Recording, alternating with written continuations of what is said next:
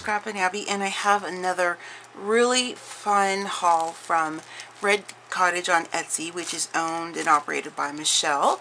And this is probably my fifth, I can't remember now because I've been buying so many of her different books. She has hands down the best vintage book, you know, ephemera, meaning like, you know, old postcards and letters and old-timey receipts and marbled paper and just so many gorgeous things in her shop. And I'm really excited to do this other video. These are some items that I recently purchased, and then I also grabbed some prints and stuff too. So just to kind of real quickly, or tell you real quickly what I do with these different books and things.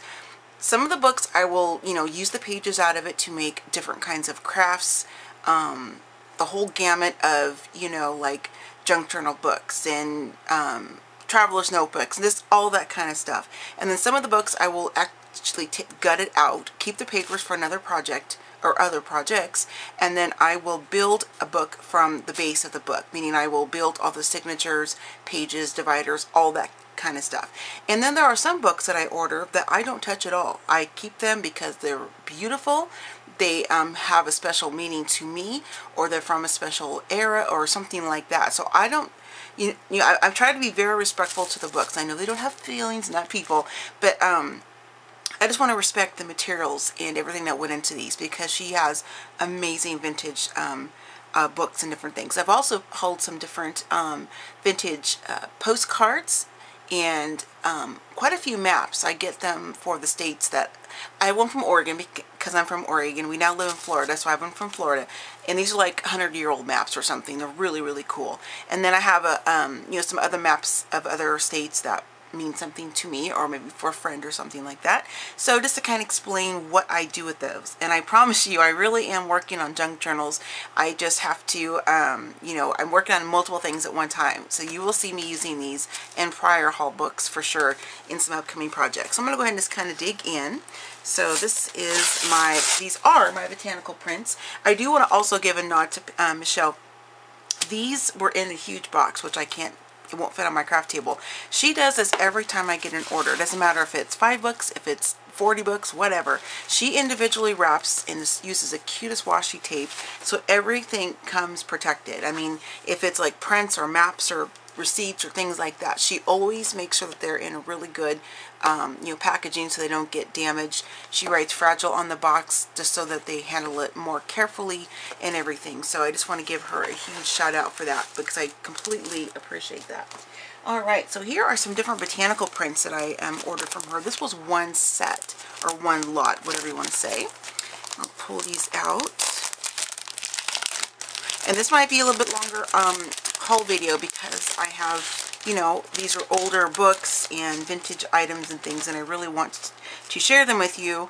And these are also the first time I'm looking at these items since I got them in my hands. So this is beautiful. So this is like a perfect example of what I would use for different themed junk journal books. I give most of my projects a name of some sort, and so I really want to be working on some really cool kind of vintage botanical junk journal, meaning, you know, that having lots of space to put in notes and, you know, photos and tags and all kinds of really cool stuff. So I'm very excited to have these, and look at how beautiful those images are.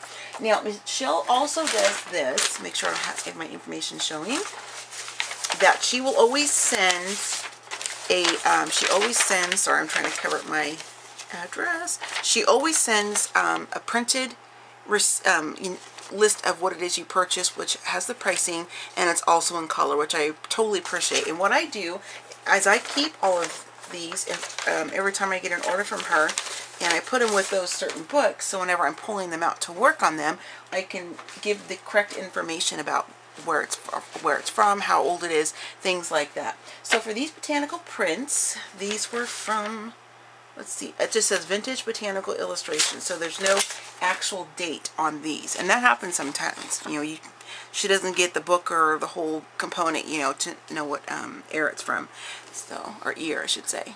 Just gorgeous. I mean, the illustrations, these are so beautiful. It says 1911. I don't know if that means when it was first drawn. I don't know. I don't want to say this is from 1911 because I don't know that. So very, very beautiful. And look at that gorgeous one.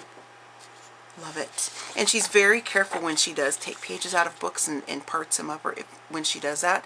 You can see here they're really nice clean edges. So look at that beautiful illustration on the back side.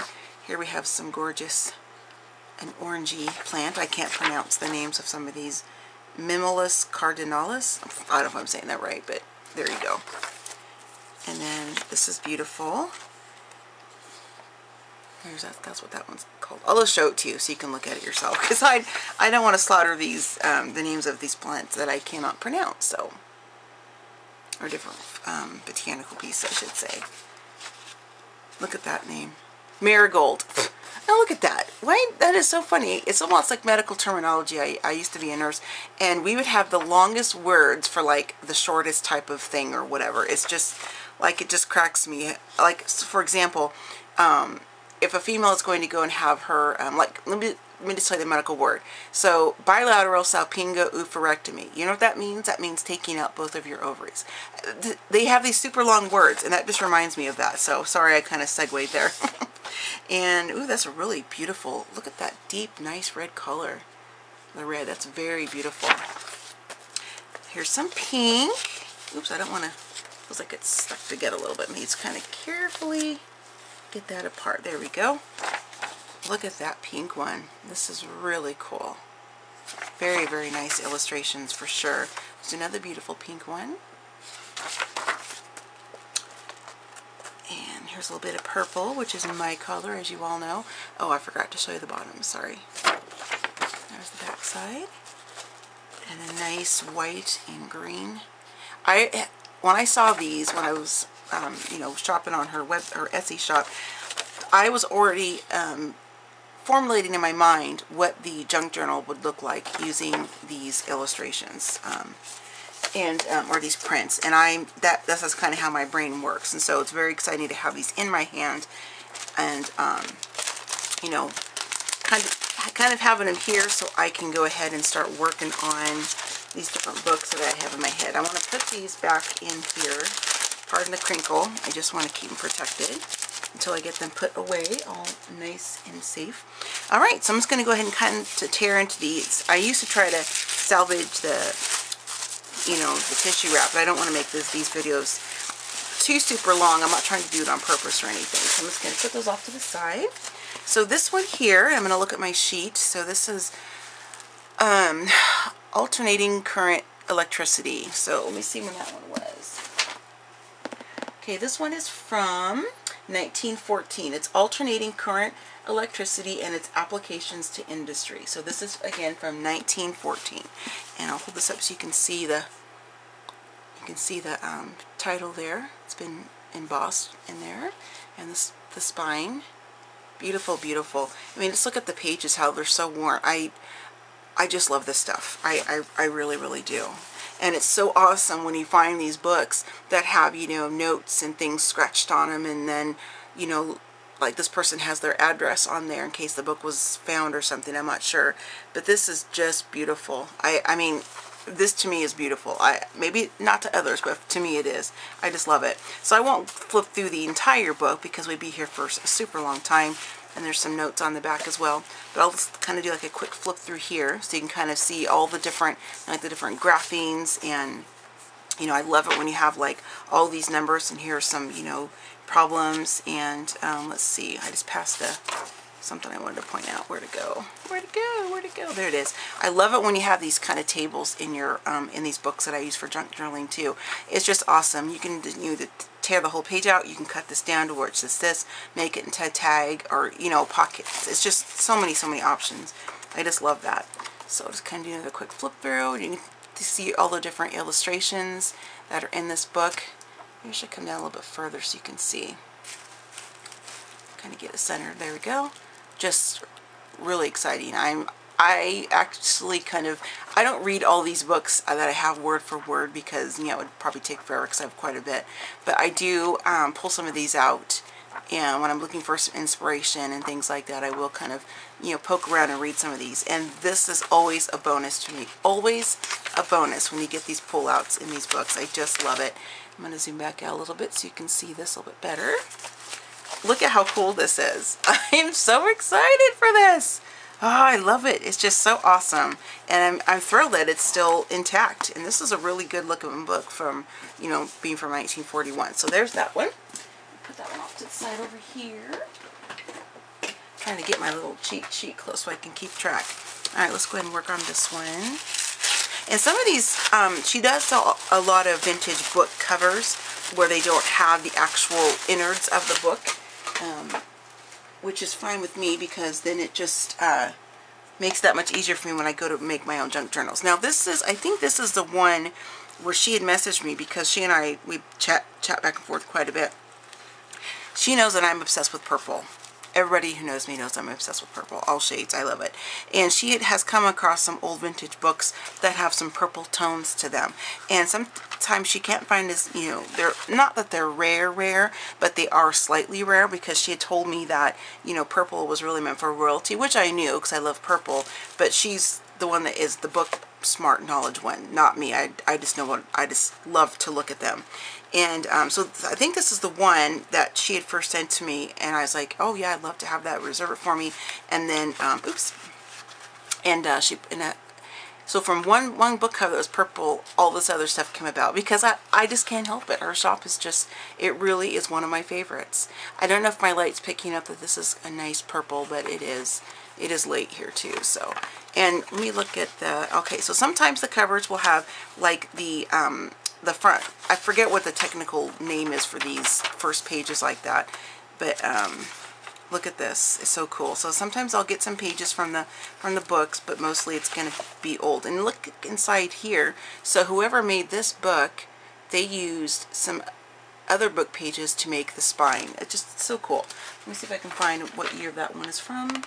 So this is an 1865 antique book cover.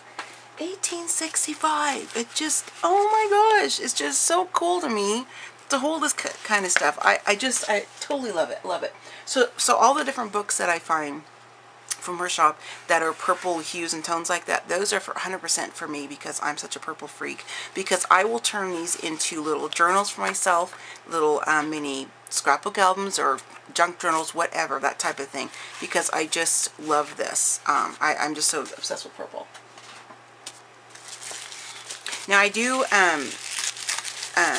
do a lot of commission work, so if anybody would be interested in having me make them a junk journal or anything along those lines, anything papercraft, to be honest with you, just send me a message, or you can send me an email at ScrappinAbby@gmail.com, because if somebody approached me and said, hey, I love purple, can you make me blah? Absolutely, I would look for and use a purple book. I've had several commission purple projects before, so I just wanted to, don't think if you love purple that you can't ask me to make you something like that, because I totally would. So this one is, let's see, it's on page 2. This is, it just says Vintage Book Covers 1930. So this is the little engine that could. Now this one does not have the innards inside, and the reason I grabbed this one because with no innards is because I want to turn this into, this and a few others I have, into some little scrapbooks, you know, for our new grandbaby, Kyron. He's a little over 2 months old, and I want to kind of create some different, you know, kind of like brag books or things like that, and then use these really cool old covers as the, you know, the place for all the different pictures and different things like that. I hope that makes sense. So instead of getting like the traditional scrapbook albums and things, I wanted to use these old vintage kid book covers. I thought that'd be kind of cool. So, and that's really nice. So I like that one. Nice vibrant colors.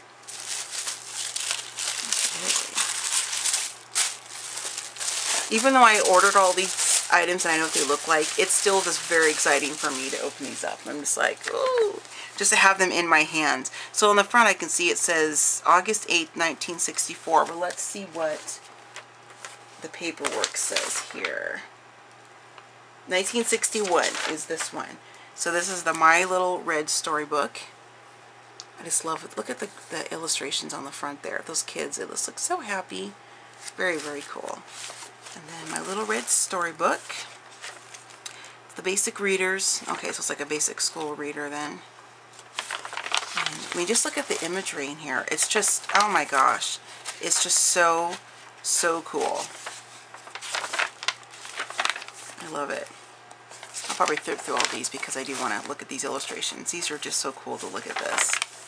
You know, you could take these out of the book that it came in, and you could, you know, trim down, you know, and use these illustrations in something smaller. You could use them on the background of a canvas, a card, a scrapbook page, tags. I mean, it's just, the possibilities are endless.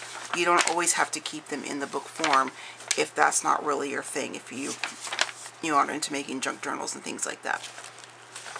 Just trying to give other ideas. I love how the staples are kind of rusting in the center. I love that. Just trying to throw out some other ideas so people won't be, you know, maybe not intimidated. It's not the word I'm looking for, but maybe thinking, gosh, I can never use or buy old books because I don't want to make junk journal books or albums or journals or whatever. You can use these, you know, on any kind of a project you want to. I mean, it's just paper, you know, so you can just do that. Now, some of these books, if I'm undecided on whether I want to tear them apart, you know, nicely, and use them for further, you know, for junk journals, whatever, I will hold on to them until I'm absolutely sure what I want to do. Because once I take a book apart, I mean, it's not going to go back the same way or whatever, if that makes any sense. Work on this pile over here. I just really appreciate her attention to shipping. This cover is so gorgeous, so gorgeous. You look at that, and you can see the beautiful purple flowers, and there's like this little viney bit here, and like little trellis. It's so pretty. Making Over Martha. So let me see what year this one is from off the paperwork. Let me show you the spine, and there's the back cover. It's like this linen cover, which I love that. And then I do get a few pages inside the book. And then Charming Books for Girls. So I'm not sure what these are all about, but here's just some extra ephemera. In my opinion, is that an illustration on the back? No, this paper feel like it was like that illustration paper you use. So this one is from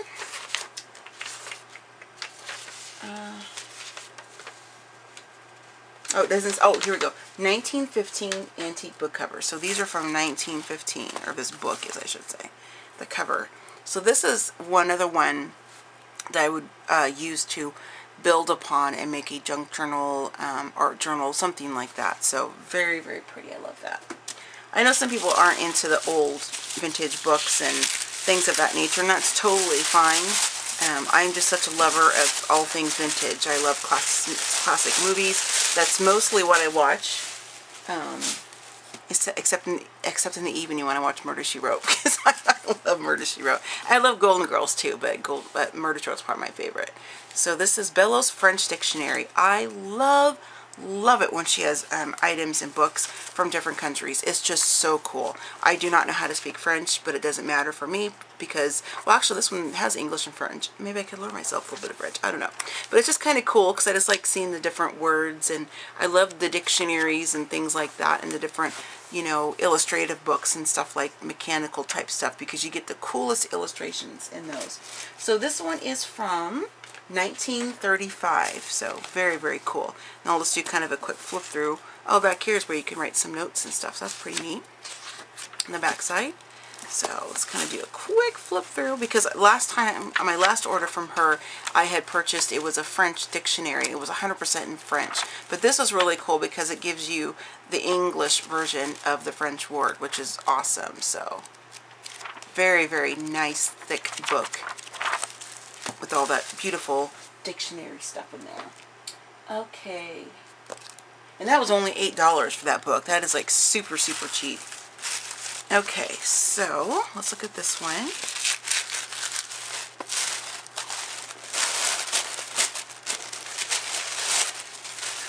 This one has another nice linen cover that I liked. So this is a field guide to the birds. I'm really, really into the different, you know, outdoor, like botanical, and I love wildlife, all that. Those make really, really cool books, I think, or journals. So this is from 1960 Bird Field Guide. I'll show you that there, and look at the inside of that. Isn't that just awesome? This reminds me of the birds when I look at this, the Alfred Hitchcock movie.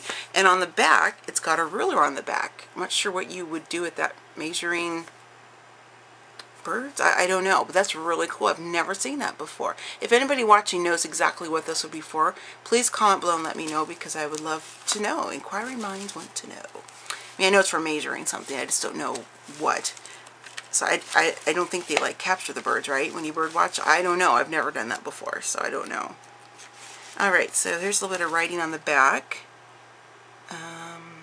Can't read it. To me it's ineligible because some script I can't tell what it says.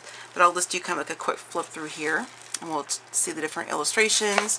And like this one, look at this. This is a color illustration. That is so beautiful. This looks like a this screams to me kind of like a Tim Holtzy type of a vibe, and when I make these different journals, you'll see what I'm talking about when I say that. It's hard to explain, but look at these beautiful full color illustrations, and there's so many in here, so many, and just the different, you know, definitions and information about the various birds. Just so cool. Look at the owls. This is beautiful. Look at those gorgeous owls. Very, very pretty. There's some more long ones right there. Very, very, very exciting. Very happy for this. And here's some black and white, which is nice to kind of mix in a little bit of black and white with the color. Alright, so there is that one. This was the bird field guide. And that, let's see. And that was $8 too. If you, ladies and gents, want me to tell you the prices of the books and things when I do these kind of hauls, comment below and let me know, and I will do that, or try to remember to do that, because I know sometimes when I'm watching, I like to kind of know the prices. These are like one of a kind type of a thing, so you know, the odds of you finding this from her shop anyway, unless, you know, would probably be rare. But if you wanted to look for it or something online, you know, and you kind of want to compare pricing, I'm totally fine with that. So this is a really cool book. This is Rabbit Hill by Robert Lawson. I got this for a very specific project, which I cannot talk about yet because I'm still working on it. So let me see. 1956 is this Rabbit Hill book. Now, I cannot explain how this feels. It almost feels like deli paper or something. It's really nice and soft. See, what does this say? It's got the John Newbery Medal for the most distinguished contribution to American literature for children. Very cool. I like that little gold seal on there. And there's the back cover there. We'll just kind of do a quick flip through. Wow, look at that. Look at that illustration on this book. This is so cool. So cool. The Hill. I think I'm actually probably going to take the time to read this book. I know it's a children's book, but that's okay. I just think it's really neat. So this looks very, the different imagery and all the illustrations are very intriguing to me. So I'll kind of do a quick flip through here. You got some different pictures of rabbits. And there's looks like a little mouse. That rabbit's got a pipe in his mouth. Just really cool. So, yeah. Very excited to use that for a specific project. Okay, let me work on this. And I saved this packet or this tissue paper, and I will use it for packaging. It's all ripped and stuff, but I crumple it up and stick it around things. So, I'm not sure I told you that because you probably don't care. So anyway, so this one is the Nature Library of Insects. This one, I was really happy to find this one. And this has that kind of linen cover as well. So the insect book is from 1905. It says Insects 1905 worn book. So this was $13. This is a really nice heavy book, so to me that's a really good price point for this. Look at I love that little fiber that they use to the binding. Okay, so I'm not going to flip this whole book because this is a larger book too, but I just kind of want to show you some things. Now, I am terrified of spiders. I mean, it's not a joke. I am very very afraid of spiders. So I kind of was like, I want to get this book because I'm sure there's probably going to be images and, you know, some information about spiders. And I'm like, I don't know if I can do it. But I love how all of this looks, so I will just brave through that. Ooh, this paper, listen to that. You can almost see my fingers. This is really cool. I like the texture of that. So anyway, just got some really cool stuff in here when I was looking through the photos that she had on the website or in her shop for listings. Let me kind of go this way. Looks like the illustrations are on the left and right. So here's like some different these mosquitoes, wasps. So, and I won't show a lot of stuff up close because maybe there's others out here who don't like looking at insects either. I don't want to freak anybody out, but I got this because this really will be kind of a cool, kind of outdoor, kind of a junk journal is what I have in mind for this, which is why I wanted to get it. So there's that one. There's another nice really thin piece of paper. I'm just going to kind of do like a quick flip through. Now, I don't know if spiders are considered insects. I have no idea. I don't want to know. But I have seen spider things in insects books before. So that's why I was just assuming they would be in here. I don't know if they would be or not. So anyway, so that's kind of that really cool page. Oops, there it is. Oh, I just saw one. Yuck, yuck, yuck. So anyway, I'm really going to freak myself out with this book. Maybe I shouldn't have got it, but it's just so cool looking. I just, you know, anyway, I'll spare you, all you guys out there, because maybe you're freaked out with this stuff too. So I'll have to have my husband go through the book for me and get all the spider stuff out. Okay, so let me see what else I have left here. I did that one, that one. Oh, okay, I have a 1968 World Atlas. Oh, must be, okay, that one's down here, I think. And then, yeah, that's it. Then I just have to do the atlas. So I just noticed on here, this looks like it got a little bit smashed, not smashed in the box, but like the, you know, the tissue paper kind of rips on this little stack of books. I'm going to just read here what this says real quick. Okay, so she wrote extras for grandma. Congratulations on the new grandbaby. Love, Michelle. That was so sweet. Oh, Michelle, I don't know if she watches my videos or not, because I know she's a really busy lady, but if you are, thank you so much. That is so very sweet of you. So you know, because like I said, we chat back and forth and stuff, and you know, she will look out for certain things for you if you contact her on her Etsy shop and say, hey, you ever find things like this or whatever, you know. So she was kind of on the lookout for a lot of really cool kid books for me, because I want to make them, like I've already said to you, kind of like photo albums, things like that. So she sent me this stack of as an extra. That was so sweet of her. So here's the cover, a penny for candy. And since, you know, we have a grandson, she's been, you know, kind of keeping her eyes out for me. Look at that illustration. That candy looks good. She keeps her eyes out for me on more of that boy, you know, type stuff. Not the girls can't like this too. But anyway, so Fire Dog. That is so cool. Very cool. And look at the back. I just love that. See, Bounce the Jeep. That's really cute. Oh, look at that. Really nice blue color. That's really cool. And then you got some illustrations, some black and white and some are in full color. Very cool. And Dipsy Donkey, and this is a cover with some pages. I guess actually looks like this is a full book. Yeah, looks like it's the whole bit there. So very cool. Kind of just some farm animals and things like that. This one, Doings of Little Bear. My husband would love this because he's an outdoorsman, and you know, that's really cool. That all the different animals on there. So Doings of Little Bear. I've never heard of any of these books before. I guess I shouldn't be surprised. It's not like I've heard of every children's book in the world, but you know, these are really, really cool.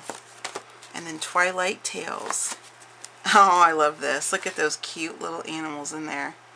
So adorable. It's kind of fun seeing the little scribbles of the kids who have this book. Look at how beautiful these are. Just gorgeous. Just beautiful. Oh, Michelle, thank you so much. That was so nice of you. These really mean a lot to me, and I'm very excited to work on them. So this is the 1968 World Atlas is this one here. And this is the last one. So thanks for sticking with me for almost half an hour.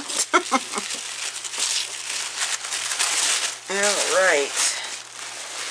And I love getting these kind of books in my inventory, so to speak, or whatever you want to call it, that are maps and atlases. It's just, I love having a variety of all these old, really cool things. So this is a really heavy book. And this was only $10 for this book. $10. I've seen this kind of stuff, not this particular book, but I've seen this kind of thing like Goodwill and stuff, and they want like, I don't know, $20 or something. It's just crazy. I like to get the deal and stuff too, but I also appreciate the fact that it's old and rare and all that good stuff. But she just has really good pricing. And I get nothing, let me clarify, I get nothing from her but by me doing these videos and talking so highly of her shop.